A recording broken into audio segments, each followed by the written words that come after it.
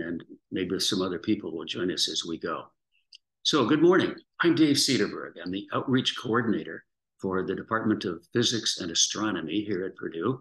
And welcome to SMAP. This is our first Saturday morning astro session for the year.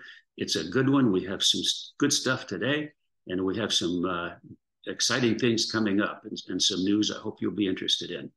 Let's go ahead and get started. I'd first like to have you meet our presenting TAs. I have 6 teaching assistants with me this morning who will actually each be presenting a part of what we do.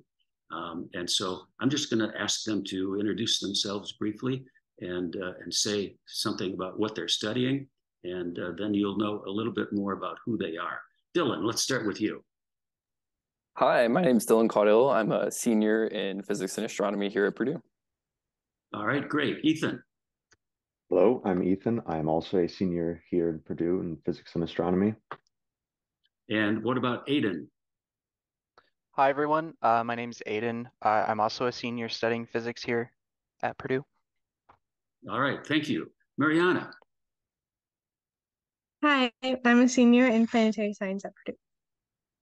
And Thomas? I'm a sophomore studying physics and astronomy here at Purdue. Okay, so finally somebody who's not a senior. And Amelia. Hi, I'm Amelia. I am also a senior in physics and astronomy at Purdue. Well, thank you all for being here. We have a few other TAs who are either here or will be joining us. So you will meet them at some point when we go to breakout rooms. So this morning, we're going to present Stellarium, which is a fantastic program, web-based, for you to turn your computer into a planetarium. And so we're going to just show you some of the things that you can do with Stellarium. I'm just going to turn it over to Dylan, who will kick us off with his portion. Dylan, take it away. All right, thanks, Dave. So my part in this is I'm going to be introducing you to the features of Stellarium. So I'm going to share my screen, and all I'm going to ask is that you do your best to follow along with me. If I go too fast, feel free to stop me. We are going to try to keep things relatively timed here, so I may just tell you to wait till the breakout rooms to ask any questions. But when you click the link to Stellarium, or if you type Stellarium into your browser, this is the screen. I should ask first, can everybody see my screen right now? Perfect. Yes. Yep. So there is going to be at the top of your screen a lot of different versions of Stellarium. There is a downloadable version, but it takes a lot of time and it's fairly big. So for today's purpose, we're going to use the web app. So up here where it says Stellarium Web, go ahead and click that. And it is going to send you into something that looks like this. It's going to have some pop-ups. Go ahead and click through those. And then there's going to be these 3 little bars. And go ahead and click those to get rid of that sidebar. And what it should do is, like it has for me, take you to the night sky from where you are roughly tonight. So when it becomes dark out, it would be a version of what you can see. And what I'm going to do is I'm going to go through a lot of the features on this page and introduce you to them. Some of them I'll tell you we'll talk about in more depth later as our other speakers come up and present them, and we're going to do some fun things with it today.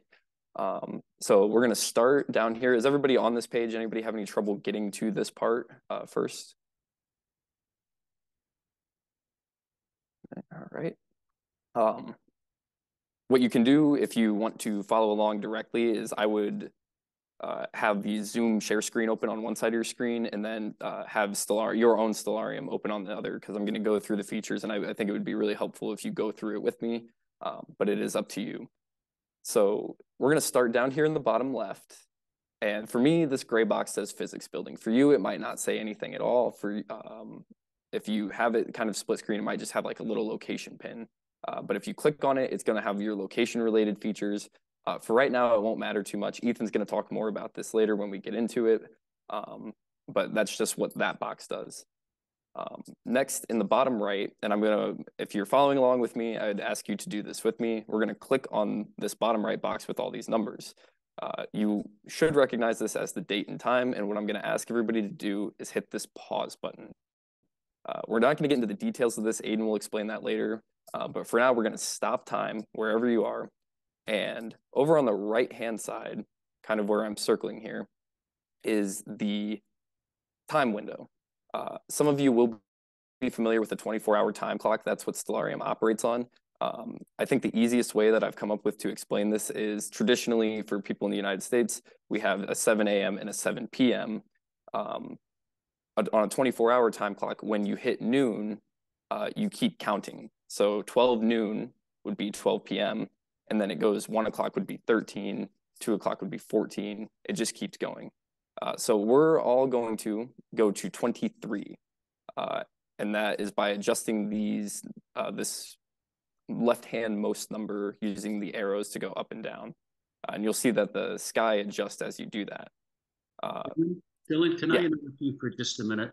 Yeah. I just want to make sure for the people who are trying to have Stellarium on one side of their screen and Zoom on the other side, is anybody having trouble doing what they want to do?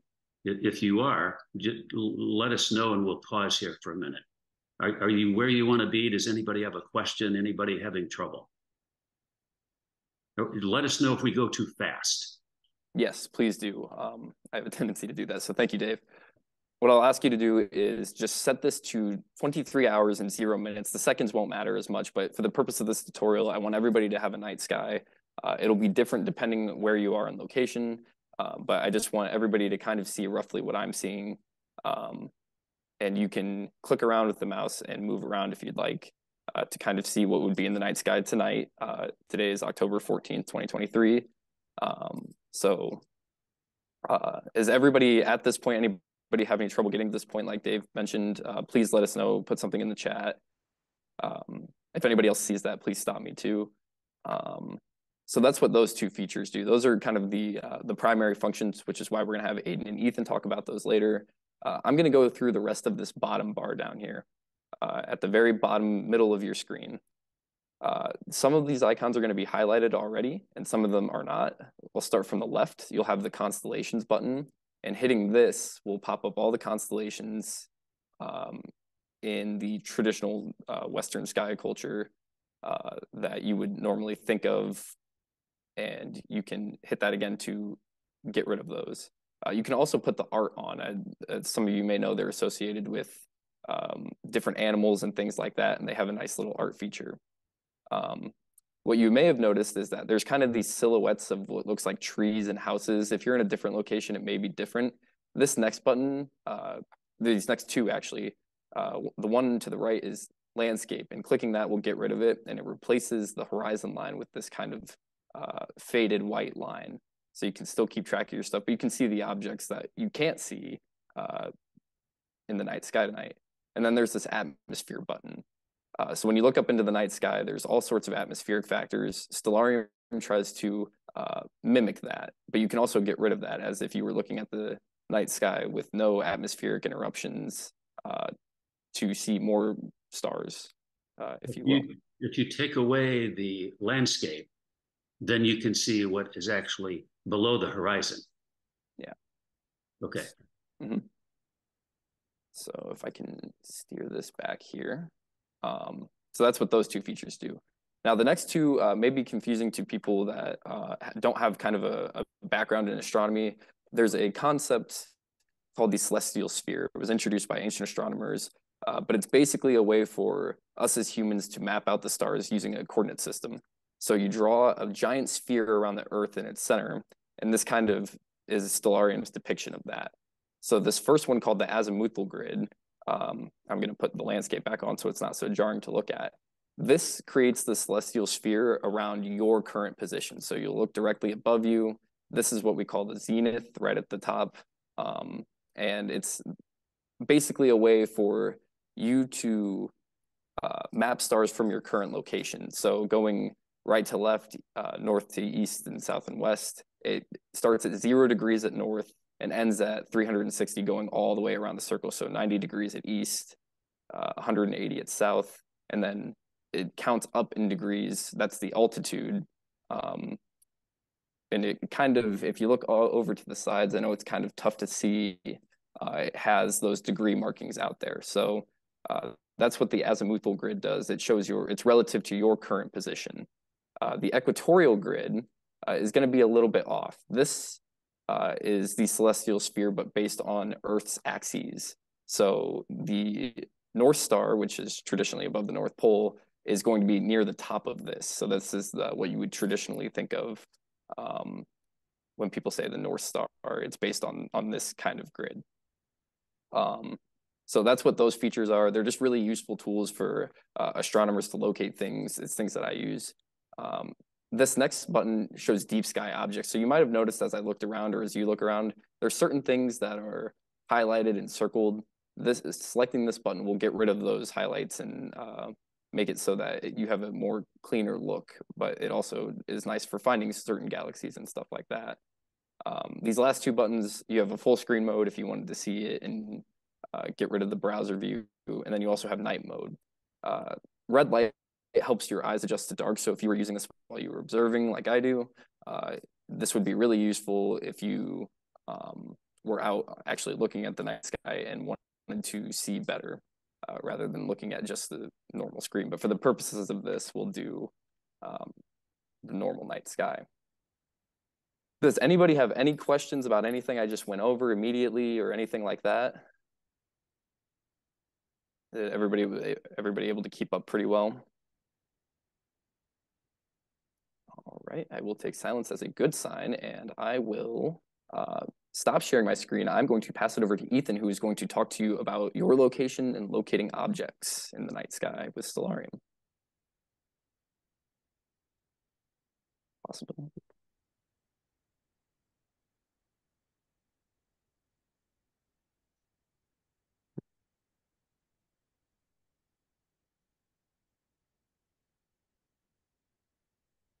All right, can everyone see my screen? Yes, I can. All right, great. Well, I'm Ethan. Yeah, I'm going to be showing you how to change your location and how to locate objects in the night sky. As mentioned before, there's a small gray box down your bottom left corner. This is the map. This is how you choose your location wherever you want on Earth to see the night sky. The night sky is different for everyone depending on where you are on Earth. So we're going to change it so we can so you can look at from where you are. The first option up here is auto location. If you allow the Stellarium website to use your location, turning on auto location will put you smack dab where you are.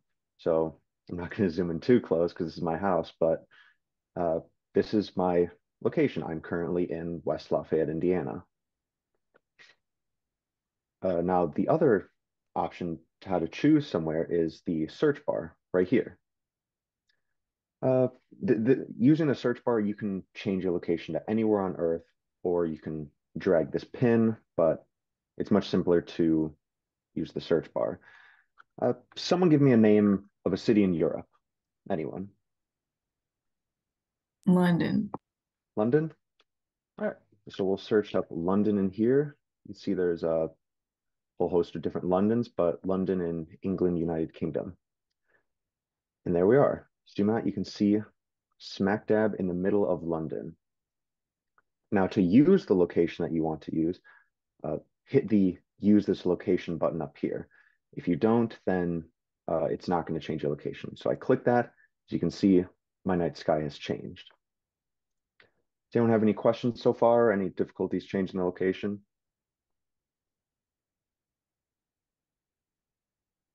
Okay, well, I'm going to change my location back to West Lafayette.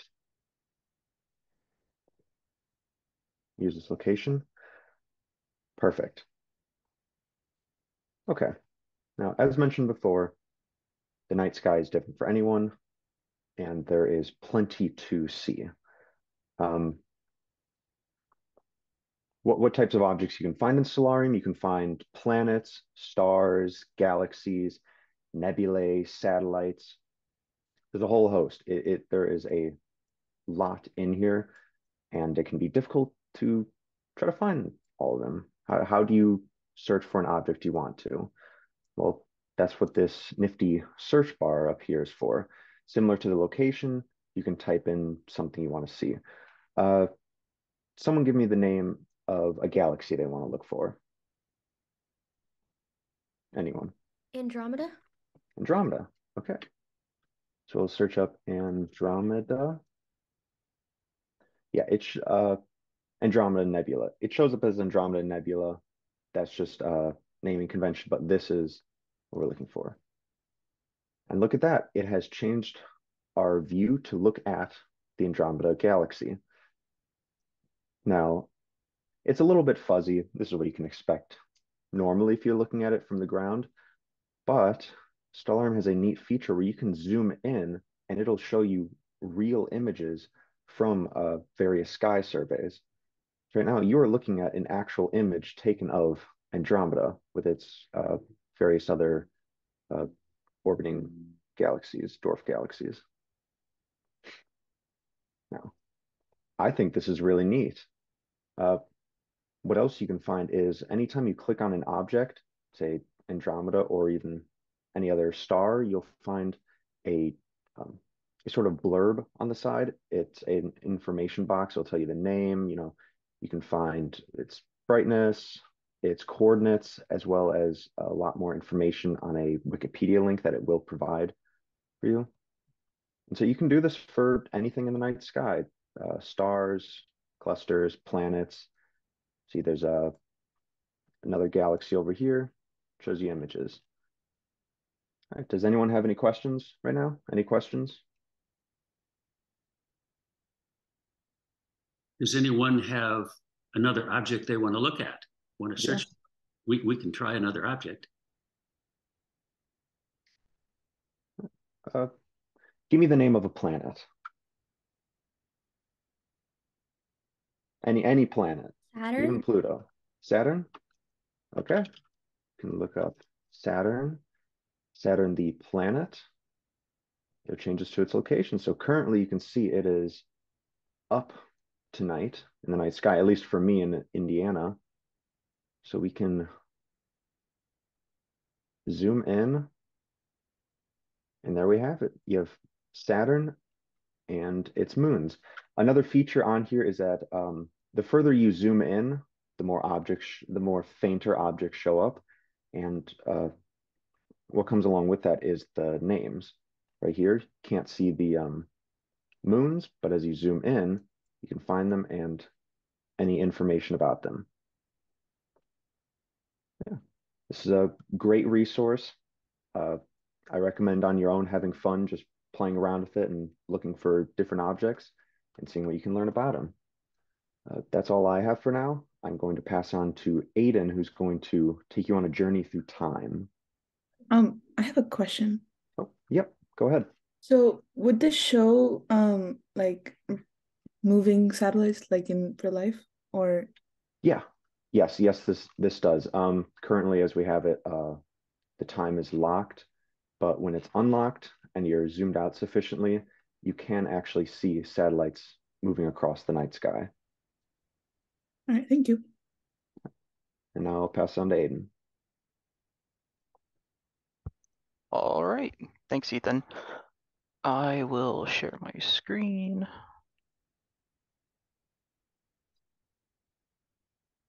Does that appear for everyone?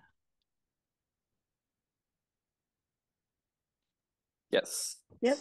Okay, thanks. Okay, so I'm Aiden. I'll be talking to you about some of the time and date features of Stellarium that we've already kind of been introduced to. With the bottom right hand clock option. But first, I'd just like to say that in astronomy, time is one of the most important aspects that we can consider and factor into things. And we can even change the time. Like we've already seen, just changing our time to 11 p.m. Now, why might we want to do this? Why might we want to change time in astronomy?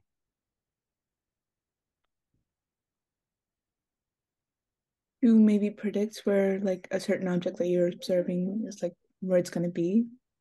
Mm-hmm.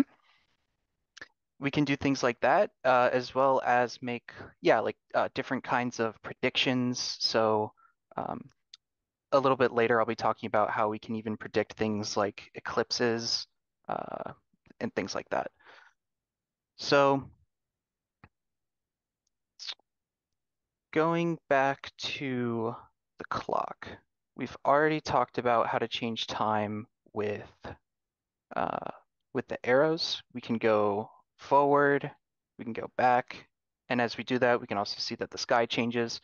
But we also have a slider option, and this is highlighted here on the bottom.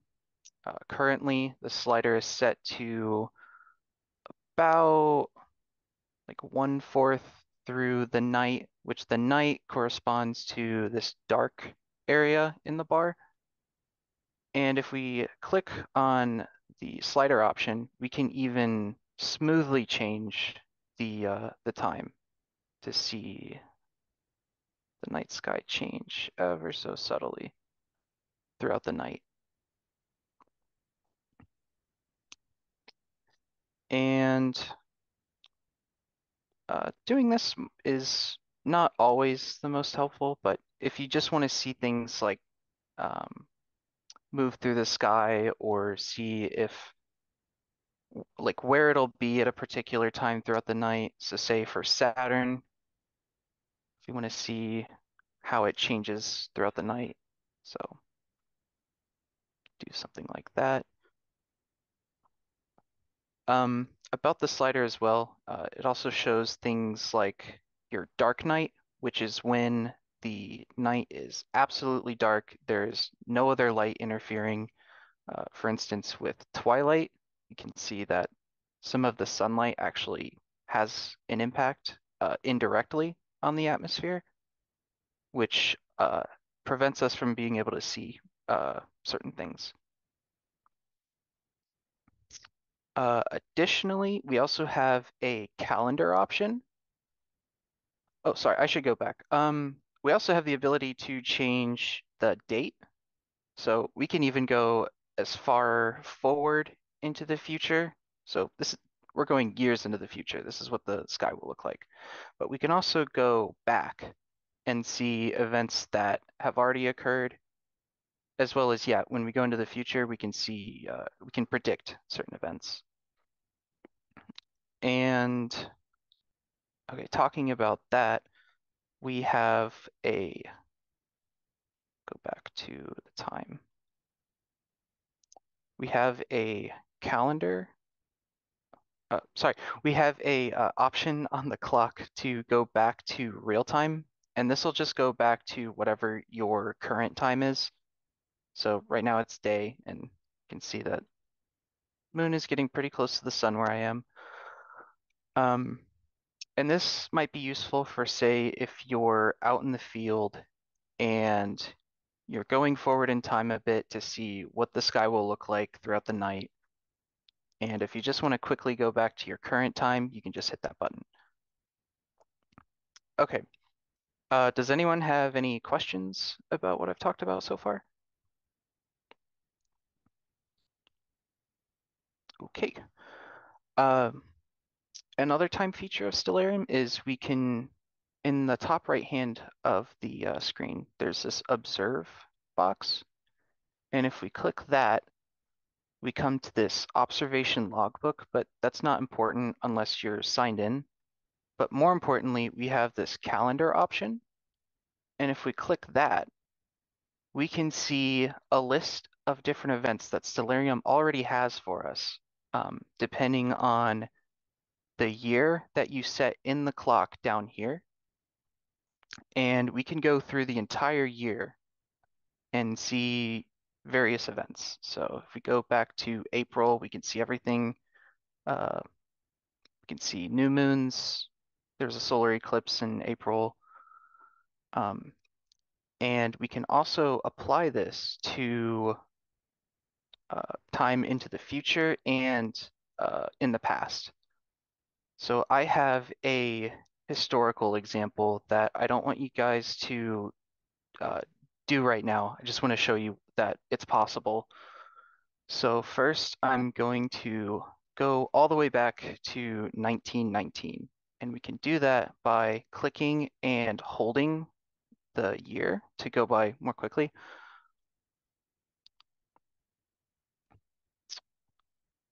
Okay, it's 1919. And say I want to go to the calendar and see what happened in 1919. Okay, we have some eclipses, but one I'm particularly interested in occurred in May on the 29th. So if we click on that, it'll automatically set our time to that time. Now, we can see that there's an eclipse that is almost occurring, but it's not quite there. And if we want, we can also see how the eclipse will appear at different locations on Earth, going back to the location feature we've already used. For this particular eclipse, it occurred it peaked around down here. So I'm going to set location.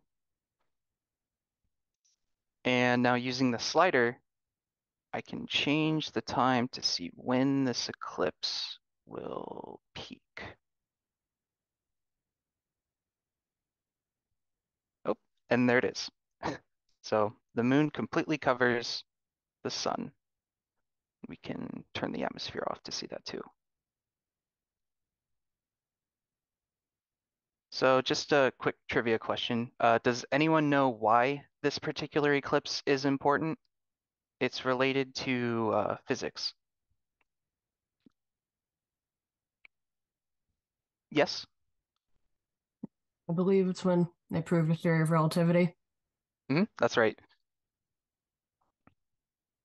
They were able to use the eclipse to predict, they understood that the location of a particular star would be somewhere, and using relativity, they were able to predict where it would be when light curves around the sun. And yep, that helped predict general relativity. And so with that, I think that's really everything I wanted to cover considering time. So I think I will pass it off to Amelia. Yep, sounds good. All right, I'll stop Thank sharing. you, Aiden. All right, and I'll share my screen. All right, can everyone see me and hear me? Yes. Okay. All right. So I'm going to be talking to you guys a little bit about constellations. Let me move I got like all of these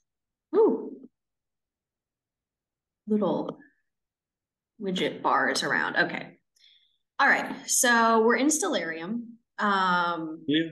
But before you get started, could you go Yes. full screen so we don't see the bars at the top?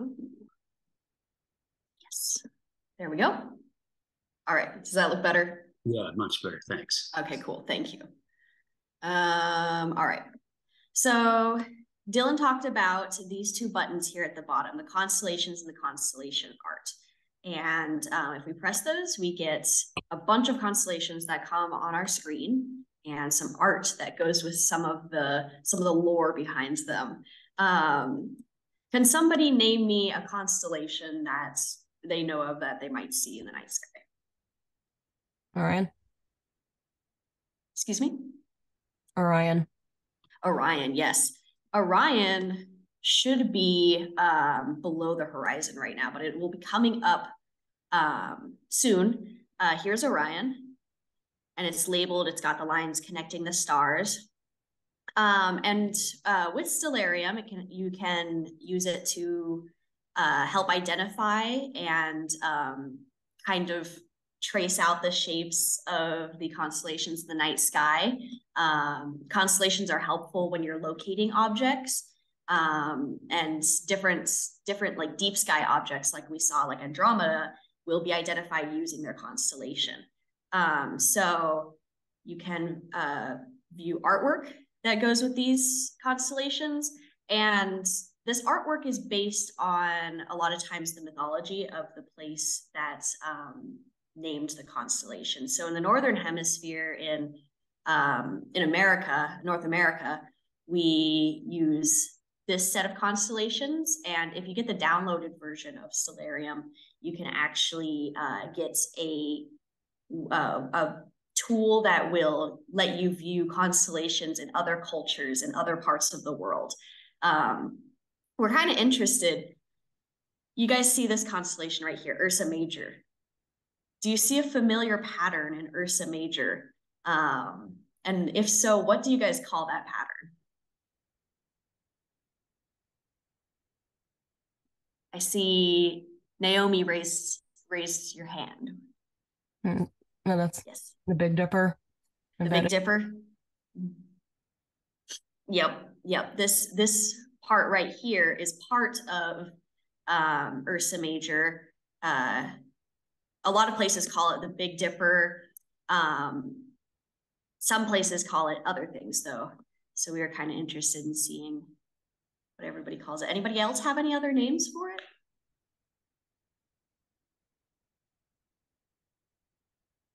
Well, we looked at some other constellation types, some different naming conventions, and some people call it like the snake. Some people, there's a lot of different names for it, but it's part of Ursa Major. So I want to show you guys something else you can do that's related to the constellations. If you go up to the top left here and click on these bars, you get settings. You can go to view settings, and view settings lets you put more things on your celestial sphere that help you better understand the night sky. We're going to click on ecliptic line here and check that. And I'm going to click the bars again to close out of that tab. And now you'll see in my night sky, there's a big red line. Does anybody know what the ecliptic line is by any chance? It's the path of the sun. It is the path of the sun. Yep. Perfect, Isabel. Yep. So the sun moves a little bit every day as we revolve around it. And so its location in our sky changes a little bit every day. And it traces out this path called the ecliptic line. And the ecliptic line is special with respect to the constellations because there's a set of constellations that fall along the ecliptic line that go by a special name. Does anybody know what that is? Zodiac. The zodiac. Yes, perfect. And about how many constellations are in the zodiac?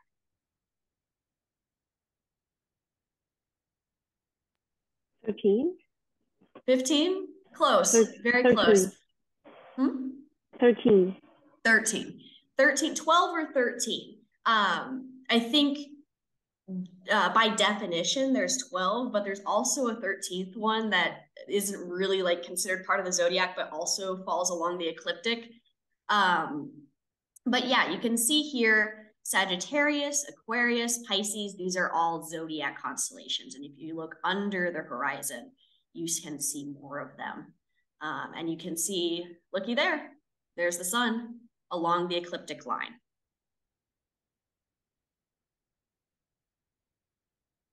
Any questions on that?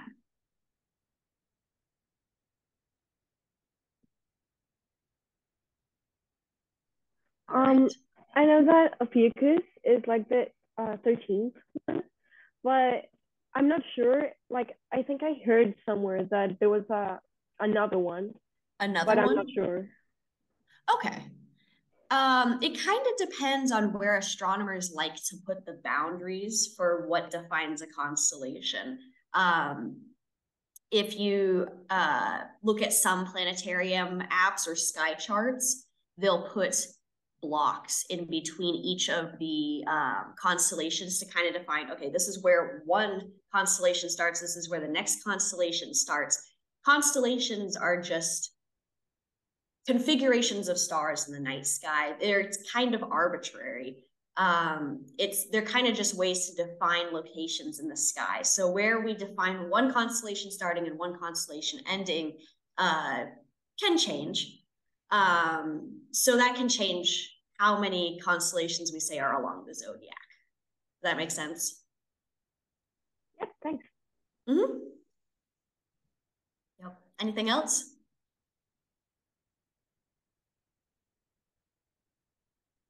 All right. That's all I have. And I believe we're moving on to Mariana. Yeah, I'll take over. Perfect. Okay, I'm gonna share my screen. Okay.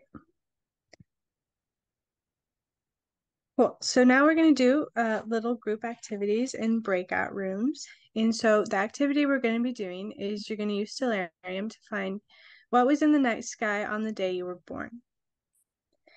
And so it's important to use the skills you've learned in the lesson that all the TAs have described. And so the main things that you should remember for this activity, but you can always ask those TAs in the breakout rooms if you get a little lost. But remember to change the location in the bottom left-hand corner to where you were born. So remember to do that. And then change the time to the day you were born as well. As remember to change the year. And you can change other factors, play around with it to change the atmosphere, landscape. You can put grids, anything you want to put on there. And so look to see if there's any objects or constellations, galaxies, nebula, anything like that that stood out on the day you were born. But yeah, that's a quick summary of the activity we're going to do. So does anyone have any questions before we go ahead and get started?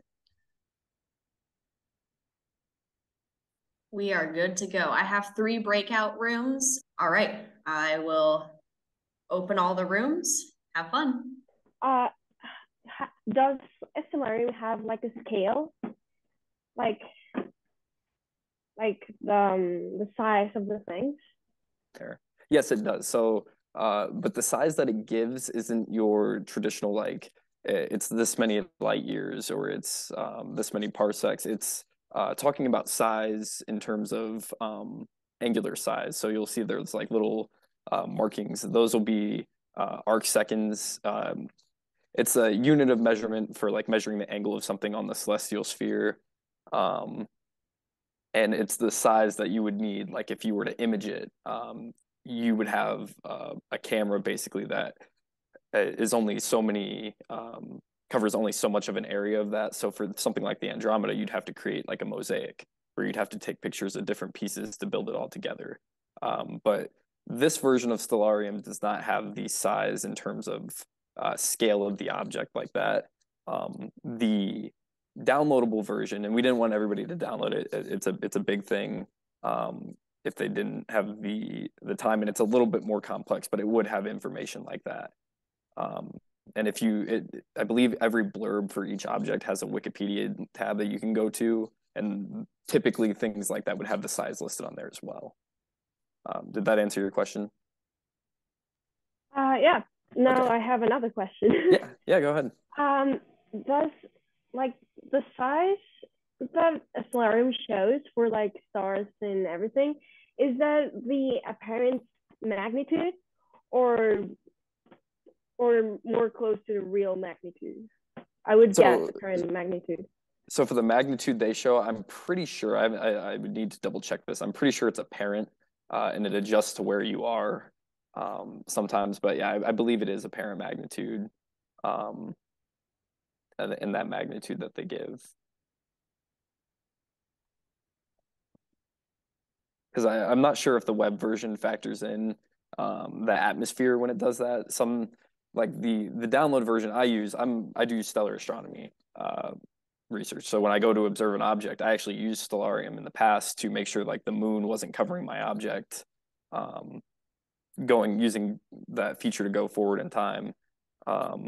And the web version has things like air mass and a little bit more of the atmospheric details. So I think on that one it changes a little bit depending on what you would actually be able to see. But for the web version, I think it just gives the apparent magnitude flat. Does that answer your question? Yep. Okay, perfect. I want to check in with Naomi and Anish. How are you guys doing on the activity? Are you seeing anything interesting? I mean, I was born in Beaverton, so I just kept that at that location. But I just because I was curious, I also added like the meridian line in the settings. Perfect. Yeah. It looks like it kind of like intersects or like overlaps with the ecliptic line. Yeah. Yeah, the meridian line will if you pop up the azimuthal grid, it should go across your meridian. It's a way to just have the meridian without actually pulling up the big grid. And yeah, is there any interesting objects near your zenith on that night? It doesn't have to be like if you don't know the time you were born, but like if you pull up that azimuthal grid, if you stare directly up, there's that kind of that point where it intersects. Is there anything interesting up there? Any stars, galaxies, constellations? Yeah, I see like something called like the Cos Borealis, I think. Yeah. Not sure I know what that is. Yeah, mine is not exactly on the zenith that I have. Apparently, the North America Nebula within that. Nice.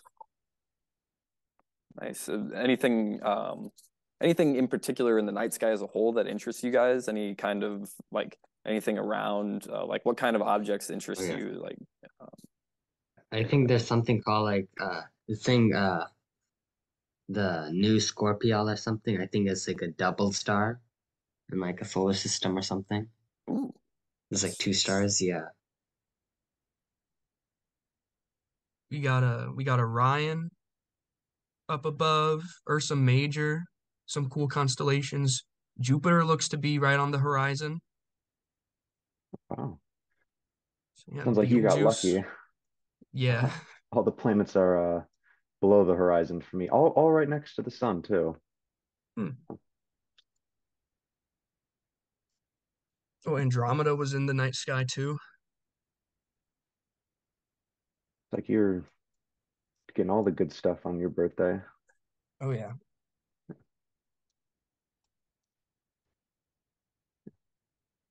I have Sagittarius is out. Hercules, it's a neat one. Ursa Minor, Ursa Major. Huh. Oh, look at that.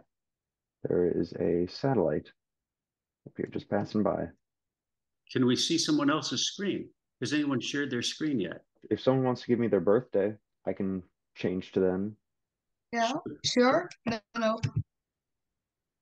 Okay. Well, so my birthday is 11th of April of 2008 in Medellin, Colombia. Pardon? Yeah, Ethan, it's Medellin, Medellin, Colombia. A beautiful place to be. Okay. Using this location. Oh, wow. You had a lot nicer night sky on your birthday than I did. Wow. Yeah, you have much of the disk of the Milky Way. Very nice. So yeah, what do we see here? Yeah, you mentioned before you have Saturn, Mars, and the Moon. All these zodiac constellations: Libra, Virgo, Leo, Gemini, Cancer. Classics, if I have to say anything about it. I'm impressed with the being able to see the Milky Way. No, it's great. It's yeah, different times of year it's either flatter or more vertical. Like for me, it was more vertical on my birthday. Yeah, very nice. Uh, it's below. So are you a Pisces or an Aquarius? Whichever one of those. Well, I am an Aries. An So Aries. yeah. Oh, okay, so it's right there. Yeah, I'm still a little confused on zodiacs a bit because these didn't line up for me either. Yeah. Hmm. My birthday is October 28th. Okay. Do you have any questions about what we're doing? No. Because this is something that you guys can all do, you know, on your own in your own free time. Our goal was to show you how to use the program.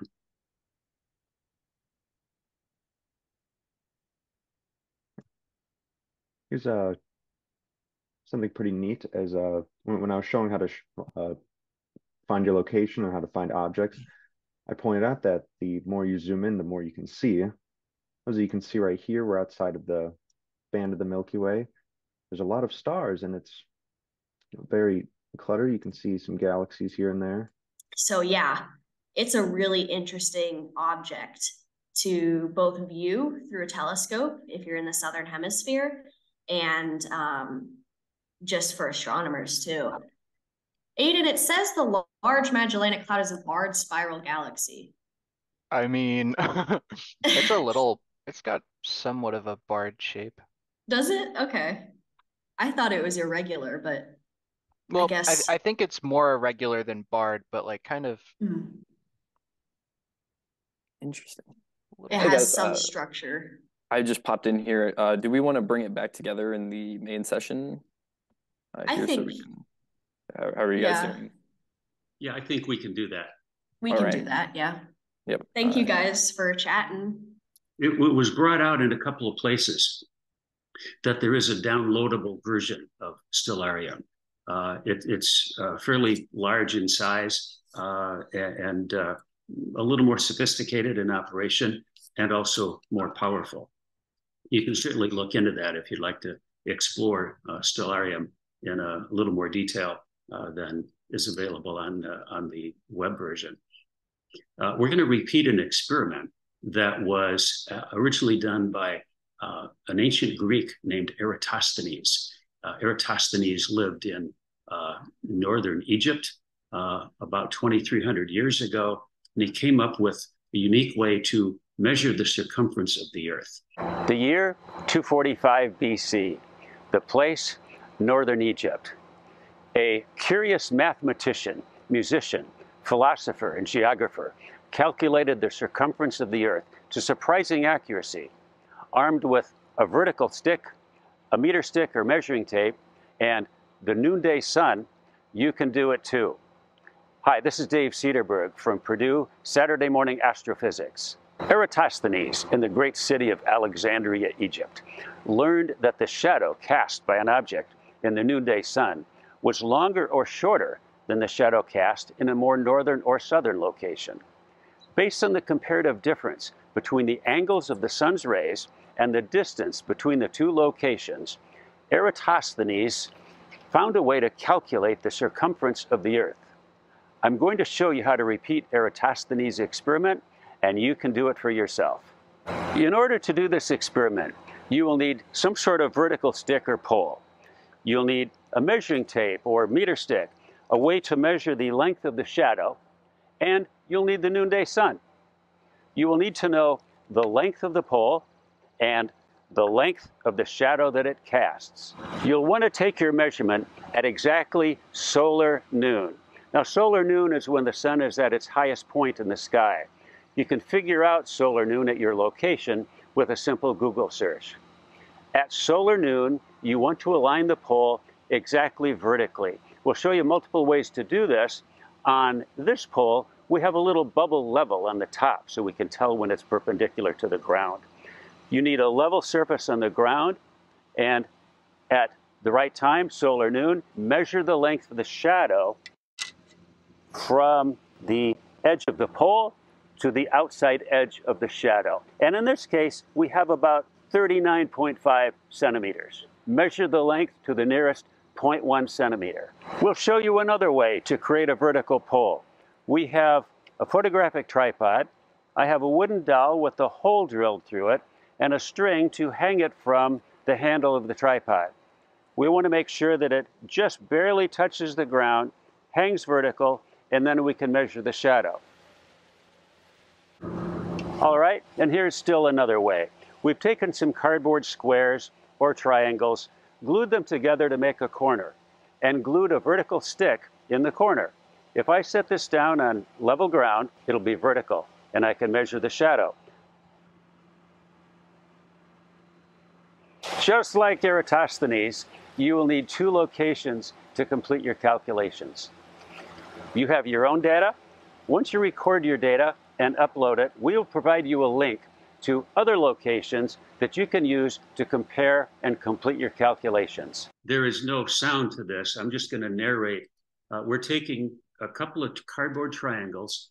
We're gluing them to a base so that they form a right angle that will be perpendicular to the base. And we're going to tape a pencil. You can use a pencil or any kind of a stick. We'll measure the shadow coming off the back of the stick holder.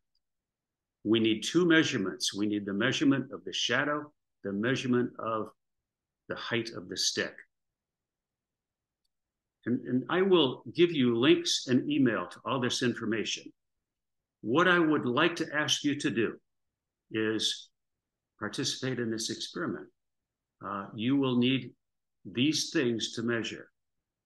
Number 1, your exact latitude. And I will show you, in fact, I can just tell you, if you use your phone or your computer and Google your location, you'll find, based on your city, you'll find your latitude in degrees. So the first piece of information you'll need is your latitude, how many degrees north or south of the equator. You'll need the length of the pole, the length of the shadow, and the direction that it points. Does the shadow point north or does it point south? You'll need to know the time, the exact time that you take your measurement, and you'll need to know the time that we call solar noon. That's the time when the sun is at its highest point in the sky, the meridian. It's important that you take your shadow measurement exactly at solar noon to get the most accurate measurement. Once you collect those pieces of data, you can go to this location, this link, and I will send you this form so you can keep track of your data. I'll send you the link and record your data. You will end up here. And the Eratosthenes data entry, you're going to click to enter your data, and you're going to enter right here those measurements that you just took. Now, one question you may have is, how do you find solar noon? Well, I'm going to use a website called Time and Date. And again, I will give you this link. If you want to know when solar noon is at your time, you go to this link, you click on Sun Calculator. So sun, moon, and space, Sun Calculator, and enter your location. So let's say I want to go to Beaverton, Oregon. Beaverton, Oregon, in the US, the northwestern part of the country. I'm going to scroll down and I will see a table here that lists solar noon for every day of the month. So solar noon, I'm going to find the day of the month. Today's the 14th. In fact, the 14th is highlighted. And I see the meridian. There is solar noon right there, 12:57 p.m. So if you're in Beaverton, Oregon, at least one person in the group is, there's your solar noon. I think that's all you need to know. So I'm going to stop sharing my screen and let you ask me questions. While you're thinking, I'm going to tell you, I've given you the basics to gather data to do this experiment. We're going to meet again in a few weeks before our November SMAP, and I will lead you through how to do the calculations. In the information that I send you, there'll be instructions on how to do the calculations if you want to go ahead and do that. But I will help you as needed when we meet again. So, and also at that time, I'll give you the logic behind Eratosthenes' method of doing this. It's just based on the fact that at one location, there is a given length of a shadow. And what we really are interested in is not the length of the shadow itself, it's the angle between the shadow and the stick, and at another location, the angle between the shadow and the stick. And the difference in those two angles will help us calculate the circumference of the Earth. It's an easy process. It's brilliant. So I will make you an offer. I'd like to have everybody do this experiment. If you will do the experiment, enter your data, and send me, you don't have to send me a photo, but if you want to send me a photo of yourself collecting the data, how you do it, I will send you a SMAP sticker, SMAP laptop sticker, and I will send you a Purdue Physics and Astronomy sticker as well. So help me out with a photo, and I'll send you a couple stickers. If you don't want to do a photo or don't have the time and just want to do the experiment, I'll take your data. This only works if I have data from two locations far apart, north, south. So if I get a measurement from Beaverton, Oregon, which is far north, and a measurement from Medellin, Colombia, which is far south, that's the best. The farther away, the better. But measurements in between will be fine as well. I'll help you with the calculations. I'll tell you what to do in our next session. Feel free to email me if you have any questions. Who has a question now? Who can I answer a question for? So from what I understood, every place where like people are taking the data does it in its local solar noon, right? That is correct. So what we're comparing is the shadow of the stick, and if you do your measurement at solar noon where you are, then everybody's measurement will be equivalent. That's a great question. The closer you are to solar noon, the better. Like within a minute or two is the best. Thank you for that question. Could I get some reactions? Who's going to do this experiment? Give me a thumbs up. Give me some feedback. Okay, I'm back in gallery view. I can see anybody that wants to be seen. We're going to sign off here shortly, and I'll take a last minute question if anybody has one. You're not all asleep, are you? We only have to do one measure, right? Only one. Okay. Yeah. So all you have to do is go through step 7 on the sheet that I send you. I didn't send you the sheet yet, but so we're going to give you a couple of weeks to do this because you're all in school during the week. You can't go make a shadow measurement on next Wednesday. So we'll give you a couple of weekends to try and get your shadow measurements. And in the meantime, if you have any questions, please let me know. With that, I want to thank the TAs who did one terrific job in pulling this together this morning. You all did really well, and I'm proud of every one of you. We learned a lot about Stellarium. It's a good place to begin our year with SMAP. We're going to come back to Stellarium again probably before the end of the year.